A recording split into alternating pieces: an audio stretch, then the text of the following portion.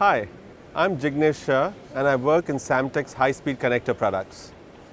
Today I wanted to show you a demonstration of our high-speed twin-ax cables and our 56 gig PAM4 and 112 gig PAM4 high-speed connectors.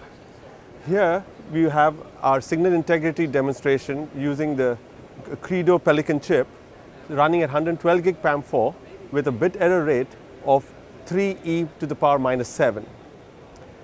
Here is another demonstration of our Flyover QSFP-DD to our accelerate cable running at 56 gig PAM4 using the Xilinx chip, GTM chip, and with a bit error rate of 5e to the power minus 15. Customers agree that the signal integrity performance of cable products is really very good. But the questions they have is, how are they going to manage all these cables and manage the thermals and have low cost for a high density network switch? What we have here is a modular architecture in which we've taken the ASIC chip and moved it further behind away from the front panel QSFP-DD.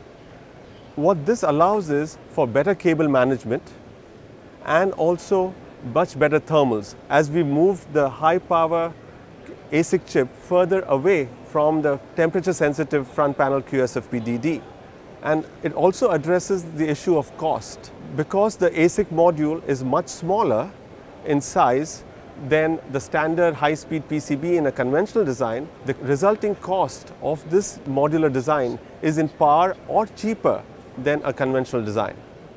And here we have the same architecture but the thermal demonstration of that architecture. We have 32 QSFP-DDs that can be powered all the way from 7 watts to 14 watts, and the ASIC chip that can be powered all the way to 500 watts, and the airflow can be modulated all the way to 110 CFM. What we've shown here today is a good starting point for a modular architecture. Please contact our HDR group and we can work with you to find a specific solution for your application. Thank you.